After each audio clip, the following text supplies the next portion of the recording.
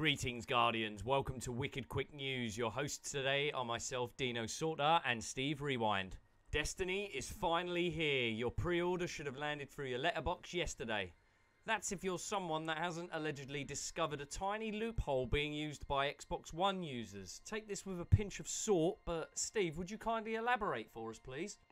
Well, okay, so it's officially National Sick Day because so many people have basically taken the day off work to play basically a game that they've been waiting half a decade for. So basically, over the last 24 hours, Microsoft will have noticed that millions of Xbox One owners will suddenly join a mass migration to New Zealand. Millions of gamers, it would appear, had all packed up their lives and transported themselves and consoles across to the other side of the world, and all bizarrely on the same day. Why? What could have caused such mass panic and hysteria? Was the US experiencing an alien invasion or under siege from the zombie hordes? No. No.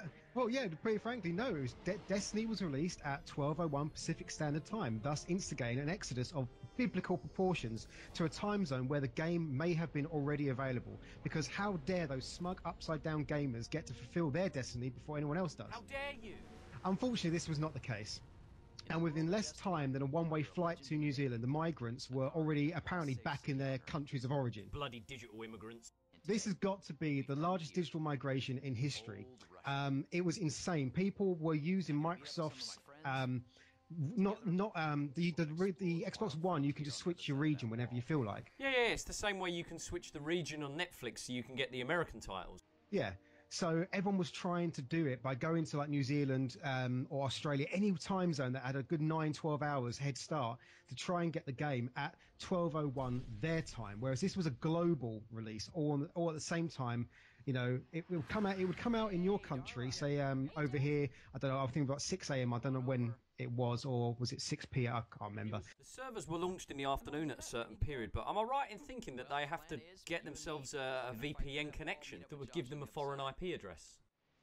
Well, you can basically go on there, you preload the game, and it is activated dead on 12:01 Pacific Standard Time. So unfortunately, all these people that switched their consoles over to other regions were just wasting their time. But one thing that has come out of this ability to switch your region is that a lot of gamers got Destiny for massively discounted prices. There are several gamers that I have spoken to and on forums who were able to use the region switching to go to places like Hong Kong, use Google Maps to get a Hong Kong address and postcode, and basically pay lower prices. The equivalent, yeah, with transfer of the currency rate. You're joking, it's that simple. Well, in Australia, games are more expensive than in the US.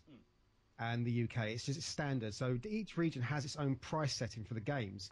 So factor in the exchange rate. And yes, there are some people that are getting games for £15-20 cheaper. That's crazy. And this isn't even too rife on the internet right now. I mean, how did you find out about this? I know loads of people that did it yesterday.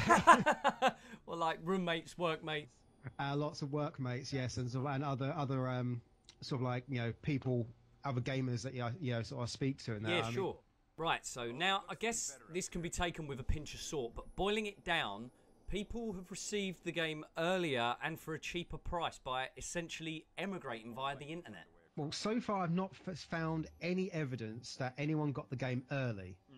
But I know for a fact that people did get it cheaper. And, you know, at the end of the day, this just goes to show that this whole open region is just a complete mess. I think just basically either run it like it used to be, where everything was completely region locked, and people aren't going crazy lengths to try and get hold of games and like all this other bits and pieces, or just have it standardized, one flat price across the world, you know, and one, I don't know. I mean, exchange rates may not allow for that, but it's been a mad 24 hours. I couldn't believe just what has gone on just to get hold of this game. That's basically what next-gen gaming or next-gen consoles has come to, the ability to throw yourself onto the other side of the planet just to get a game early. I mean, would you do that, Steve?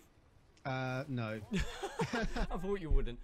Anything more to add to it? That's pretty much it, really. Okay, again, guys, take all that with a pinch of salt, but it's still very interesting. Do you yourself listening have any information to add to this scoop, it seems?